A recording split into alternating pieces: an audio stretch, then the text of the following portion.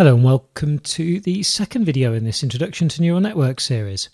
So we're going to start building our game in this video. On the screen you can see a schematic of what we're going to do. We've got the blue background, which is actually an image. It'll be a PNG. And our display will be 960 pixels wide by 540 high. In Pygame, the way things work is on a coordinate basis where X is horizontal, Y is vertical. And 0 by 0 is top left. And then bottom right is then 960 by 540. We'll define in the actual code itself a variable display width, which will be set to 960, and a variable display height, so display underscore h, which will be set to 540. And what I'd like to do is set us up so that the game is running at 30 frames a second and we can display the frames per second and the elapsed game time. The way that's been structured is I have a folder called GitHub with another one called ch2 inside. I'll just go back to GitHub. The code I'm going to write for this video will be inside ch2. Yours doesn't have to be. I need to separate them all out for the videos. The images we use you'll find on GitHub. I've got them already here: BG, Pipe and Robin.png, all PNGs.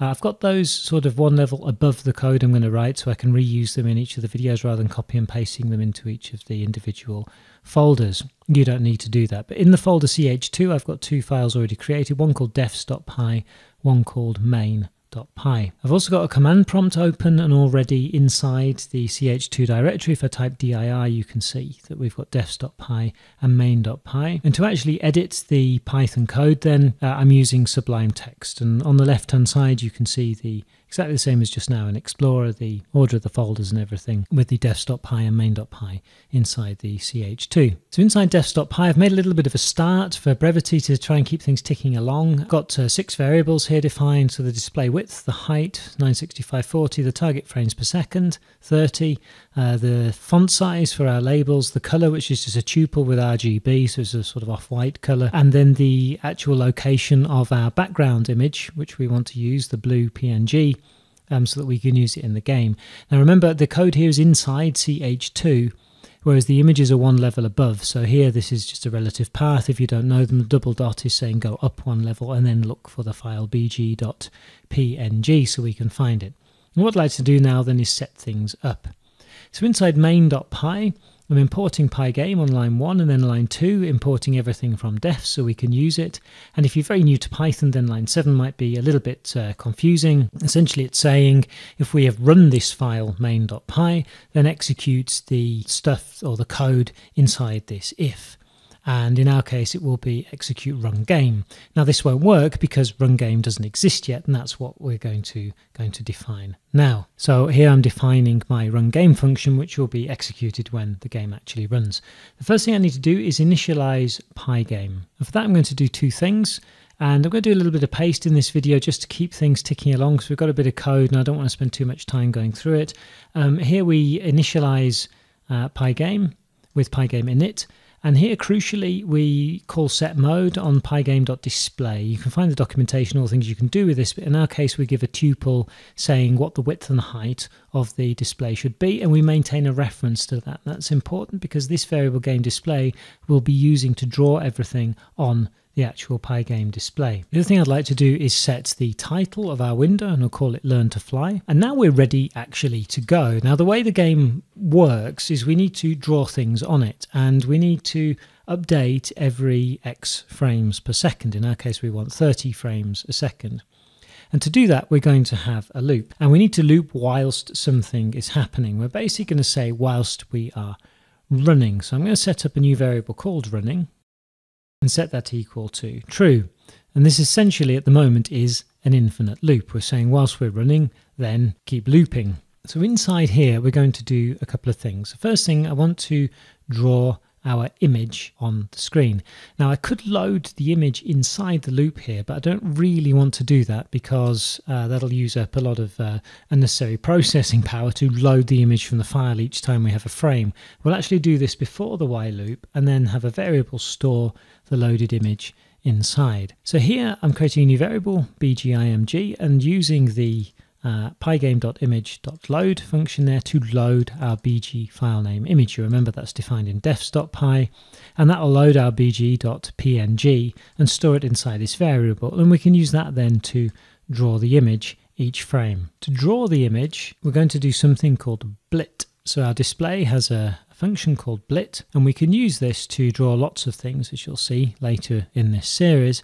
Here we can use it to draw our image, and what we need to specify is a tuple of where in X and Y we want our image to be drawn. And in our case, we want our image to be drawn at 0 by 0. Why is that? As well, whenever we have an image, the point we specify for it to be drawn will be the top left-hand point of the image. So if I'd specified the center of the screen, then we'd actually have the image offset towards the center like this, which isn't what we want. We want it drawn at 0 by 0. So we specify then the position of the image to be 0 by 0. And the image coincidentally is exactly the width and height of the display that we specified. So each time this loop executes, we will draw this image onto the screen. At the moment, there doesn't seem to be really much point in doing that every frame. We should just do it once and leave it there. But it'll have the effect in future videos of clearing the screen for us before we draw everything that's been updated, positions and things in their new positions, like the birds and the pipes and things. What we also need to be able to do is we want to update our display with anything new that's been drawn on there, which we'll call here. And now we have a running game. I'm not going to run it quite yet, but now this will loop infinitely because running will remain true, and whilst it loops, we'll draw the image on the screen and show us then the blue screen. I'd like a way of quitting, and I'm going to put this in between this drawing here. Each time this loop runs, or a frame runs, Pygame gives us access to events that have happened since the last frame. And we can loop through those events, and again there's lots of documentation online about this, but there are lots of types of events: key presses, mouse movements, quit, and all sorts of things like that. And I want to look for a quit, so the cross pressed or something like that, which will set running to false, which will exit the while loop. If the type is a key down, so somebody's pressed a key or the user has pressed a key, then also running can be set to false and will break out of this while loop. Last but not least, before actually running this, we want to limit the frames per second to 30 frames per second and keep track also of how much game time has elapsed. There's a really handy feature in Pygame called a clock, and you can get yourself a clock by doing this. I've made a clock variable and asked Pygame for a clock, and you can tell that clock to tick so many times per second. So inside running here, what we're going to do is, the first thing is say that we want to tick every FPS that we set in desktop.h, so 30 times a second. And when it ticks, I want to store the amount of time that's elapsed since the last tick, and I'm going to call this dt. And while we're at it, we might as well set up a game time variable also to be 0, so we can keep track of the total elapsed game time. So we can use our clock then to tick, to go through this loop at our frames per second. And this will have the effect at running this loop at 30 times a second. Each time we'll get the time delta in milliseconds from the previous frame, and we can increment our game time accordingly. And now we're running at 30 frames per second. A key down event should allow us to quit. We've set the title learn to fly. We can quickly run this in the console and have a look what we have. So python main.py, execute this, and you can see we have our window learn to fly, and there's nothing on the screen apart from our blue background image at the moment, but if I press a key then it quits and everything seems to be working. So the last thing then is to put these labels onto the screen, and what we do here is we actually render our font and we blit it much in the same way that we did with the background image and tell what position we want it to blit. But because we're going to have 4 labels, I want to split this up into a couple of functions to make things a little bit easier to understand and limit the amount of copying and pasting of code that we want to do. The first thing, however, will be to make a font, which I'm going to do inside here, just under the background image, and call it label font. This is using Pygame again. Allows us from a system font. This monospace you have to give the name as a string, and the font size we've declared in desktop.py. That'll make us a font that we can use to draw our text with the size. And now we're going to define two functions. One of them is just going to be called update label, which literally renders a font for us, text on the screen, and then draws it with blit on the screen. I'm going to paste that whole thing in. So we take in some data, a title, the font, X and Y, and the game display reference as well, so we can actually draw it on the game. And here we render our font with the string that we want to display, which in this case is our title, so maybe FPS and then the data, so the actual number. The one here is saying we want to do anti-aliasing, so it looks a little bit smoother. And here we've got the color we want our font to be, which has been defined in def.py. And when we've rendered that font, we can then draw that at the X and Y position that came in onto the game display. And then we return our Y, and you'll see now why we return our Y. I'm going to make a new function called update data labels.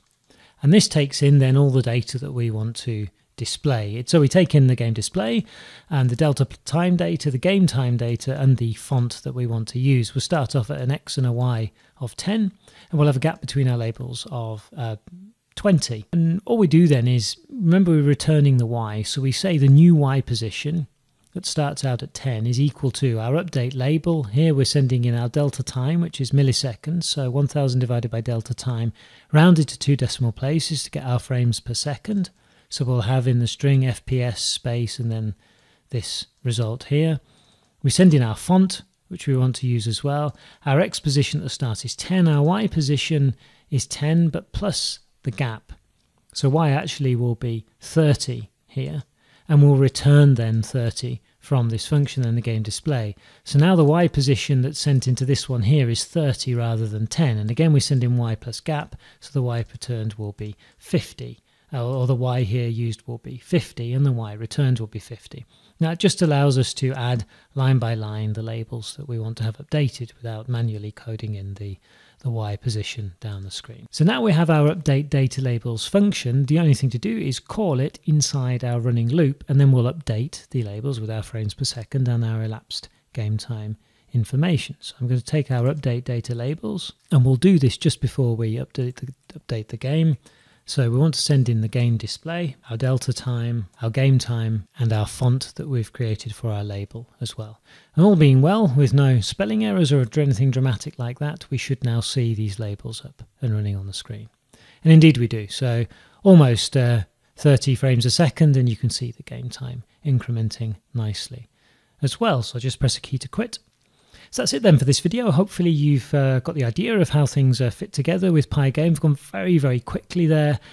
Basically, it's all based around this loop here, and each time we loop, we want to update the game display with the current information. So draw all of our images again, our labels again, and things like that, which is a fairly standard thing for most game frameworks. Pygame has a couple of little quirks which took a while to get used to, but generally it's really, really simple to understand. Okay, so any questions, problems or anything, please feel free to comment in the comment section. The code will be in the description. It's on GitHub.